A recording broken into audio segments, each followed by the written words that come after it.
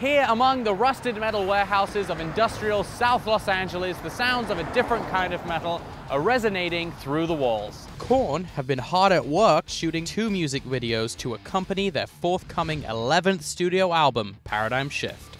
So it's kind of like, instead of a single, it's like a double. These 2 songs coming out represent what the whole album is like.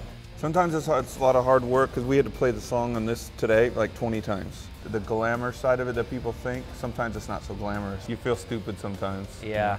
But and you're not really playing. Well, we're playing the parts. We're playing, but you know, and you don't have that interaction where there's fans and you're exchanging energy, and it's like sex with a condom. You still enjoy it, but it's not as fun.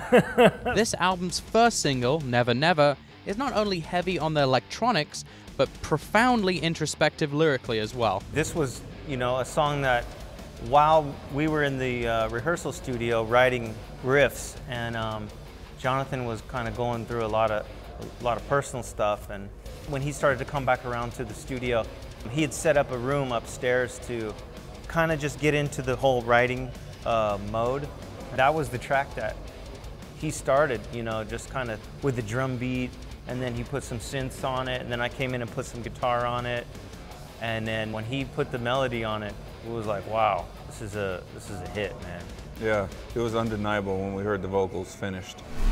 I'm never gonna love again, never gonna have to try to pretend, never. When we're in the studio, we're constantly passing the guitar back and forth, because if I'm struggling with a rhythm part, he'll grab it and he'll, you know, we'll track it, and then if he's struggling with something else, a sound or something, he'll just pass the guitar off.